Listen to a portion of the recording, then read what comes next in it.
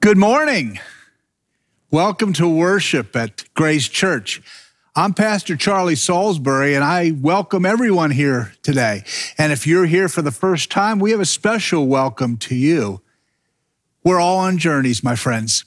Sometimes our journeys bring us here often, and sometimes once in a blue moon. But if today is the blue moon, we're glad you're here. We pray that our worship today might be a blessing to your life and also in the life of those that you love. I pray that Jesus can bring a peace to your heart that indeed is a blessing each and every moment. Welcome to worship today.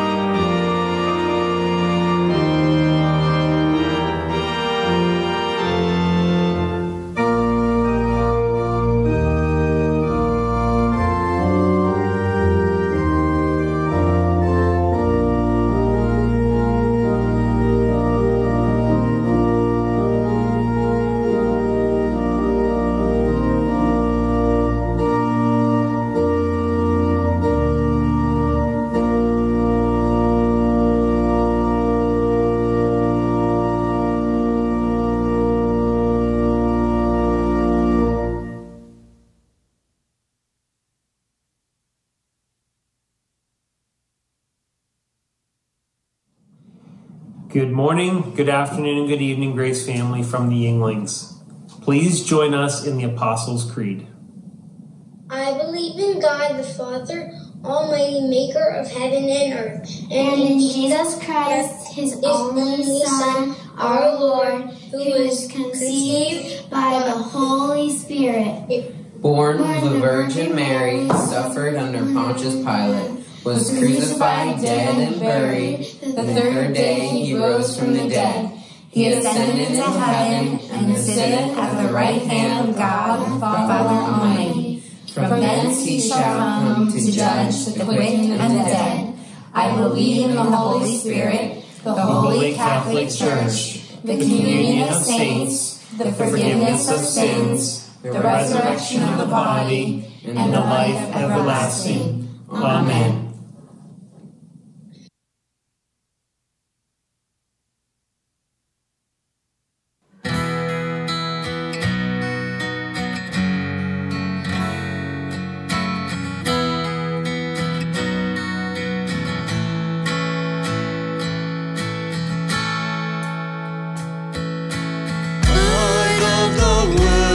Step down into darkness, open my eyes, let me see beauty that made this heart adore you, hope of a life spent with you.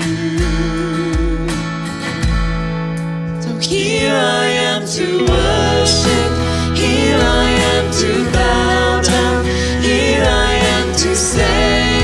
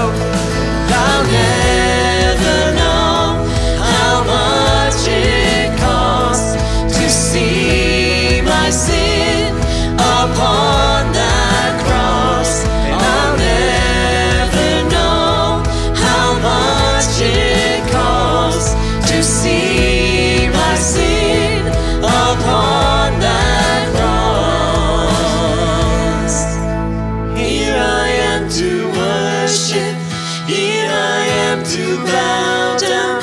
Here I am to say that you're my God.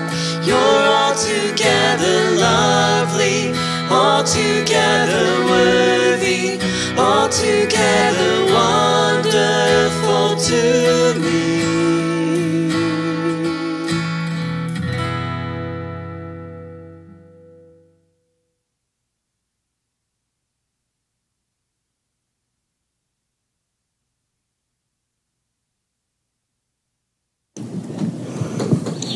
Good morning, Grace family, from Cindy and Dave Jenkins. Hope you have a good day. Good morning from the Umberger family.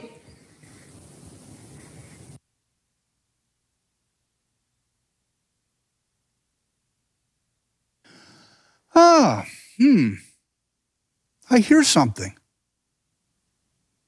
Wonder who it is. Hello? Hello?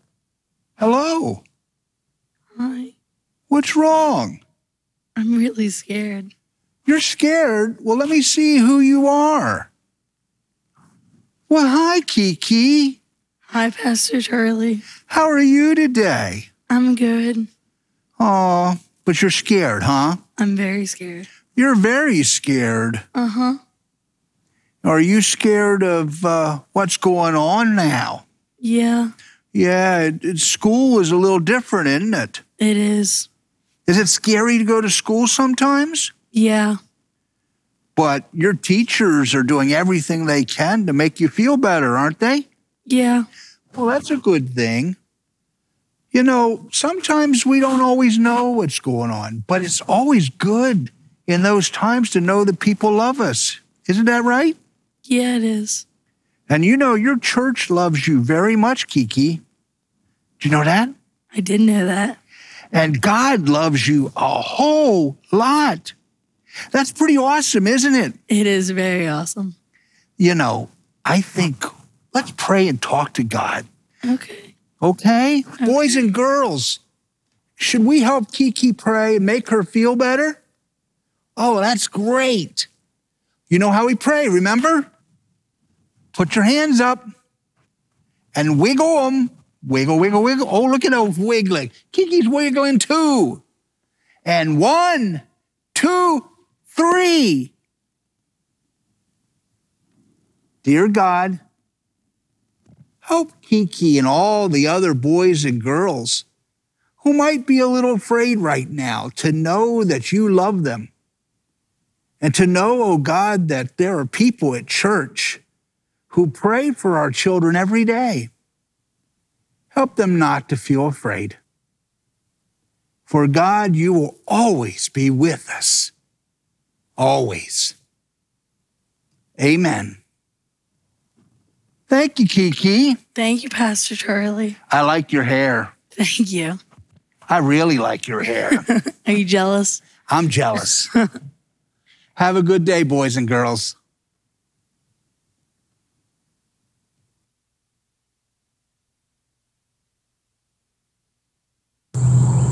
Good morning from the Helkovich household. Please join me as we share in God's Word this morning. This is a reading from the book of Exodus, chapter 3, verse 1 through 15. Now Moses kept the flock of Jethro, his father-in-law, the priest of Midian, and he led the flock to the back of the desert and came to Horeb, the mountain of God. And the angel of the Lord appeared to him in a flame of fire from the midst of a bush. So he looked, and behold, the bush burned with fire, but the bush was not consumed. Then Moses said, I will now turn aside and see this great sight, why the bush does not burn. So when the Lord saw that he turned aside to look, God called to him from the midst of the bush and said, Moses, Moses. And he said, Here I am. Then he said, Do not draw near this place. Take your sandals off your feet, for this place where you stand is holy ground. Moreover, he said, I am the God of your father, the God of Abraham, the God of Isaac, and the God of Jacob. And Moses hid his face, for he was afraid to look upon God. And the Lord said, I have surely seen the oppression of my people who are in Egypt, and have heard their cry because of their taskmasters, for I know their sorrows. So I have come down to deliver them out of the land of the Egyptians, and bring them up from the land to a good and large land, to a land flowing with milk and honey, to the place of the Canaanites, the Hittites, and the Amorites, and the Perizzites, and the Hivites, and the Jebusites. Now therefore, behold, the cry of the children of Israel has come to me, and I have also seen the oppression with which the Egyptians oppress them. Come now, therefore, and I will send you to Pharaoh, that you may bring my people, the children of Israel, out of Egypt. But Moses said to God, Who am I, that I should go to Pharaoh, and that I should bring the children of Israel out of Egypt? And so he said, I will certainly be with you, and this shall be a sign to you that I have sent you. When you have brought the people out of Egypt, you shall serve God on this mountain. Then Moses said to God, Indeed, when I come to the children of Israel and say to them, The God of your fathers has sent me to you, and they say to me, What is his name? What shall I say to them? And God said to Moses, I am who I am. And he said, Thus you shall say to the children of Israel, I am has sent me to you. Moreover, God said to Moses, Thus you shall say to the children of Israel, The Lord God of your fathers, the God of Abraham, the God of Isaac, and the God of Jacob, has sent me to you. This is my name forever, and this is my memorial to all generations. The word of God for the people of God. Thanks be to God.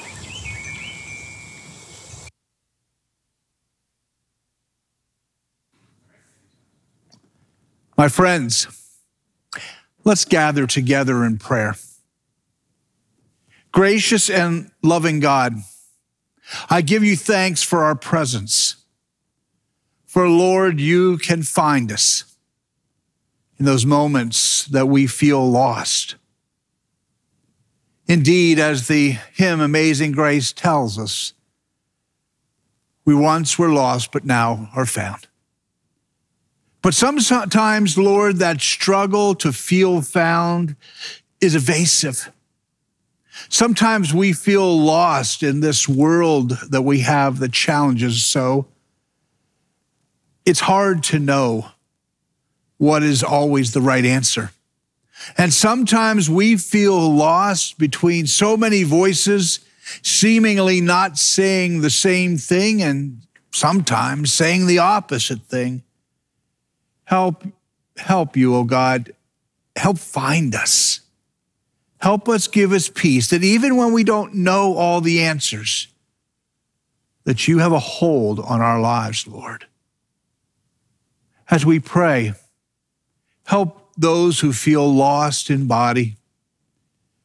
While indeed there may not be anyone near us who struggles with their health, they are all over the place. Sometimes in quiet places, struggling against COVID or other diseases. And indeed, in this time, not being able to always be visited or supported in the way that they would want. Sometimes isolation makes you feel lost. Speak to those situations, oh God, and let your voice bring comfort. Sometimes, oh God, we feel lost in our soul. But sometimes when we pray, it isn't always with the same energy or fervor. We've struggled to believe at times, Lord. Struggled to trust you, and we know we should have, Lord. Help us with our unbelief. Help us to know that you love us despite the times we don't always speak to you, or maybe even turn our back on you, Lord. That your patience, love, and grace goes beyond all our expectations. And you still are the great shepherd who with the flock of 99 will look for that one who's missing. And when we are that one sheep, Lord, help us to know that you'll never give up on us. And so, Lord, as we pray this day, we pray for all those who feel lost. And pray that through our worship, our words, our witness, our actions, our love, and our mercy, can speak out into this world to find those who struggle and let them know there's a family of God who loves them very much. Help us, Lord, to know that being part of a church home is not nearly as much about a building as it is a community who walks, who journeys, who runs, who struggles, who stumbles, and everywhere in between. But you, O God, are the constant. You are with us in all things. Let that gift go before us in every moment of every day. Amen.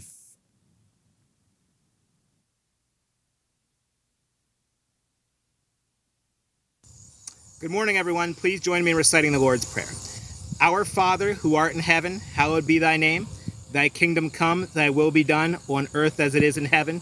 Give us this day our daily bread, and forgive us our trespasses, as we forgive those who trespass against us. Lead us not into temptation, but deliver us from evil. For thine is the kingdom, and the power, and the glory forever. Amen.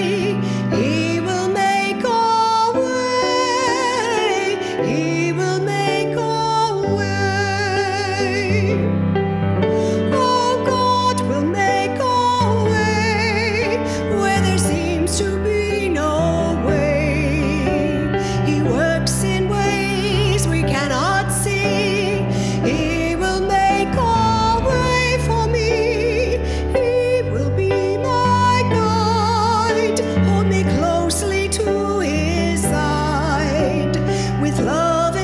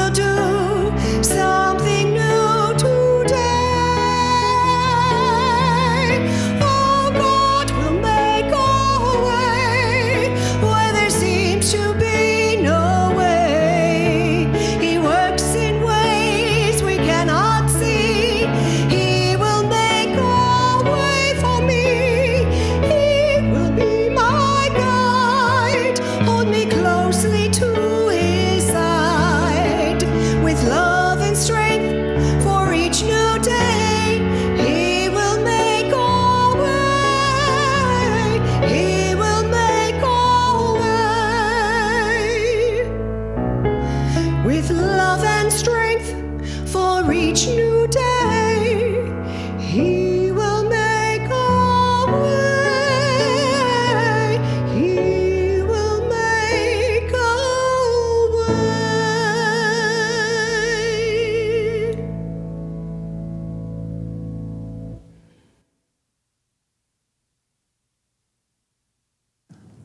Good morning, my friends. Today, we shared a very familiar passage of Scripture. And for those of us who are a little bit older, some of us cannot hear that passage without thinking of the face of Charlton Heston. And we sort of were schooled in C.C.B. DeMille's account of Moses meeting God in the Ten Commandments. But I am going to take this narrative that is shared by Scripture in a little different way. And now we join Moses. Moses had a new life. Yes, we know he went from the bulrushes to Egyptian prince, and now as a shepherd out of Midian. If you remember, he killed an Egyptian who was beating a Hebrew slave. And for that action, he had to run because Pharaoh wanted him dead. And so he went out and basically connected with the Midianites, who were distant relatives. Actually, they were descendants of Abraham and his second wife, Keturah, who he had married after Sarah had passed. But the Midianites did not consider themselves Hebrew. So Moses was out tending sheep, but probably his mind at times was back in Egypt, thinking about his Hebrew family and also thinking about his Egyptian family. But while Moses found safety in Midian tending sheep, he probably never felt at home. What news that he received about the Hebrew people probably came through caravans coming from Egypt through Midian and going to other places, perhaps Mesopotamia. And he would hear bits and pieces. And what he had heard recently was not good at all. For a new Pharaoh had come to power, Ramses II, who was perhaps historically the greatest builder in Egypt. And in building, he needed all the workers he could. And so the Hebrews who formerly were welcomed to Egypt as guests were now slaves, and who now struggled mightily. Many who wanted to die. Yet Moses was no longer part of that, or so he thought. And instead, he had a very consistent life. Now, shepherds in the time of Moses did not have pastures that were exclusive to them. No, often they would travel with their sheep to wherever the sheep were, the grass was plentiful.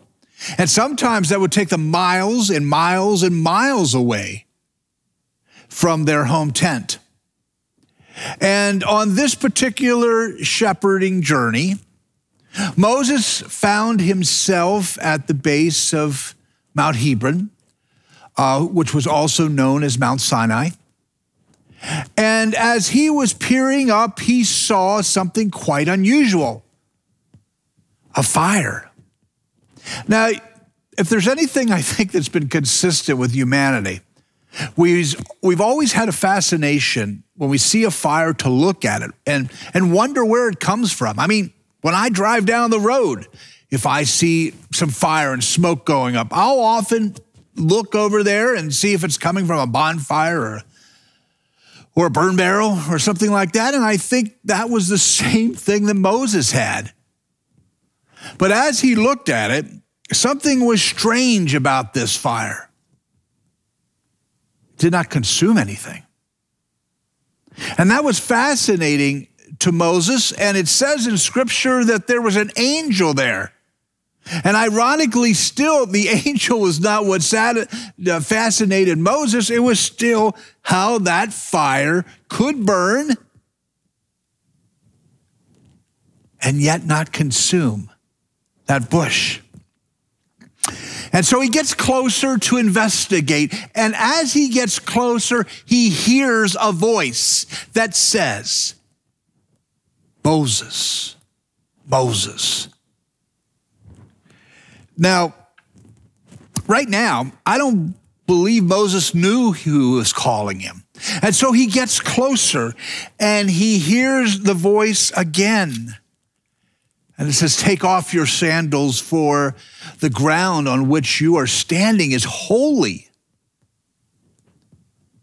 Now, I think even with this command, Moses is still not clear about what's going on until the voice says, I am the God of your father, Abraham, Isaac, and Jacob.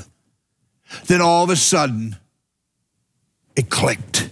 And Moses drops and puts his face into the ground, because if there's anything he knew as a Hebrew, is if he gazed at God, he was a dead man. Then God continued to speak, first answering a question that I think was on Moses' mind, as well as every Hebrew in the world. Where is God? This God who called the people of Israel, who said, I will be your God and you will be my people. God, do you know what's going on in Egypt? What benefit at all is it being your people? In fact, we almost feel like it's a curse being your people, God. And so God speaks. He said, I'm concerned about their suffering. I hear their cries. I see their pain. And while that 7th verse speaks something clearly, I think it's also something we realize. When God meets us in prayer, whether it's in the warmth of the Holy Spirit, or it's the presence of resurrection,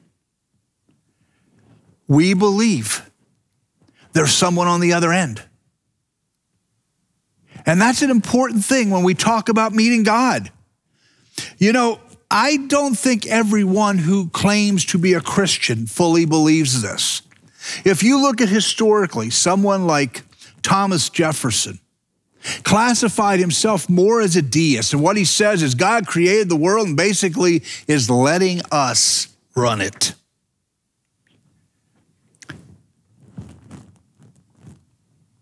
But we believe something else sometimes, that we need God. We need a God who is going to intervene.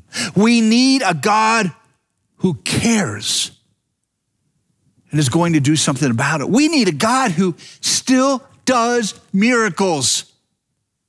Because in case you haven't seen, we're not always so good about running this world. It was God's choice that day. Moses did not seek him out.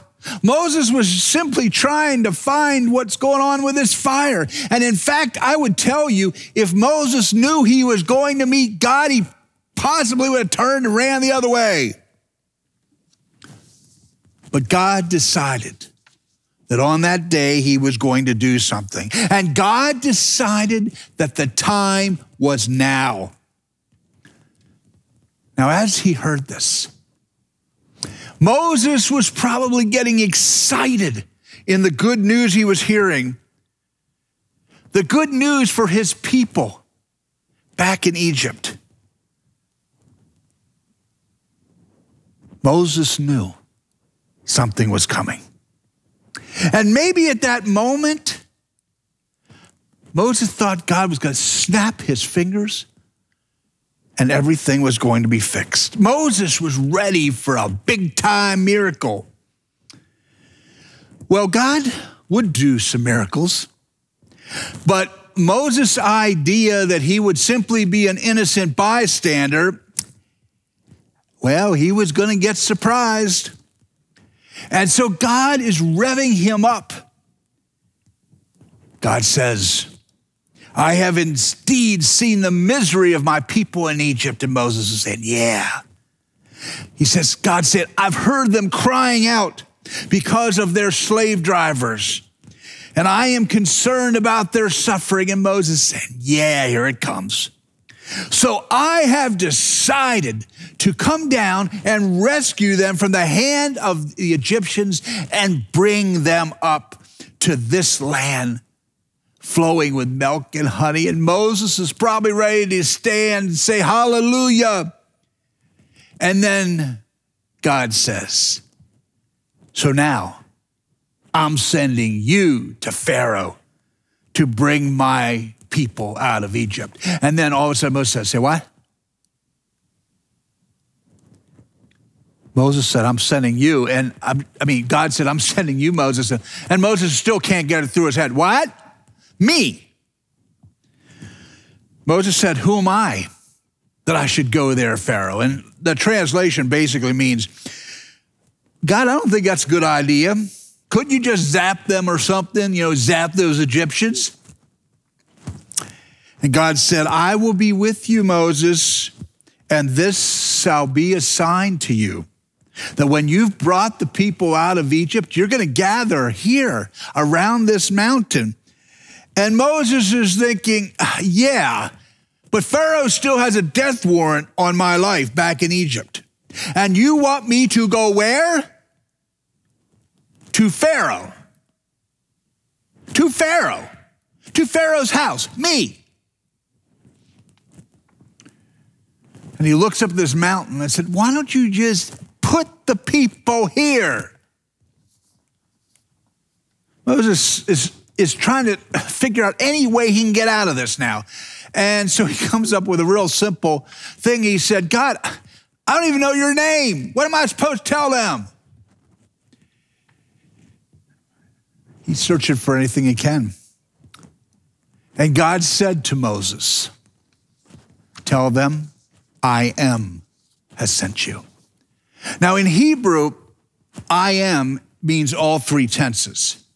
In other words, what he's telling them, telling Moses to tell the Hebrews is, I have been with you. I am with you now, and I always will be.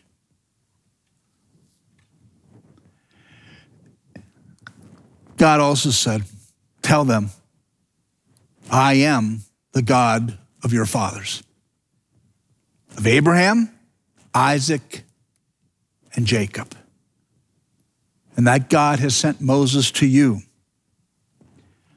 Now, if you look at the rest of this third chapter,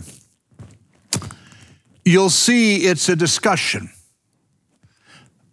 God is planning out how he wants things done, how he wants the Exodus to happen. And Moses is still trying to get out of this job. He still hasn't accepted it. And he's searching for any reason to tell God, there's got to be somebody better than me to do this. But God is sending Moses. And we do know Moses went back to Egypt, and we do know God works some awesome miracles, and we do know that Moses brought the Israelite people through a wandering desert back to Mount Sinai. Many people are looking for a miracle to end this pandemic. We have many of us who are lamenting the loss of things we love to do, places we want to be, people we want to see.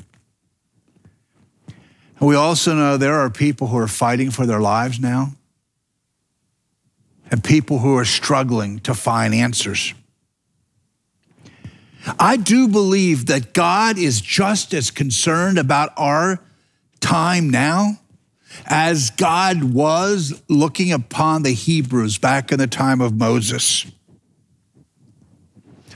But perhaps, again, the miracle that needs to happen is not with us being innocent bystanders, but with us being active participants in God's answers. I want to close this message by telling you about something that some people would call miraculous. As many of you know, Grace Church gathered and gave out over 700 backpacks to students in our area. And you might say, Pastor Charlie, that's awesome, but that's surely no miracle. But let's look at it from a kid's perspective. They gave me a backpack with no strings attached. They gave me a backpack, and they didn't even know my name. They gave me a backpack without ever expecting a thank you. They gave me a backpack, and I don't even go to church. They gave me a backpack, and now my mom will have some extra money to buy something else that we need. They gave me a backpack to help me at school. You tell me what a miracle is, my friends. Amen.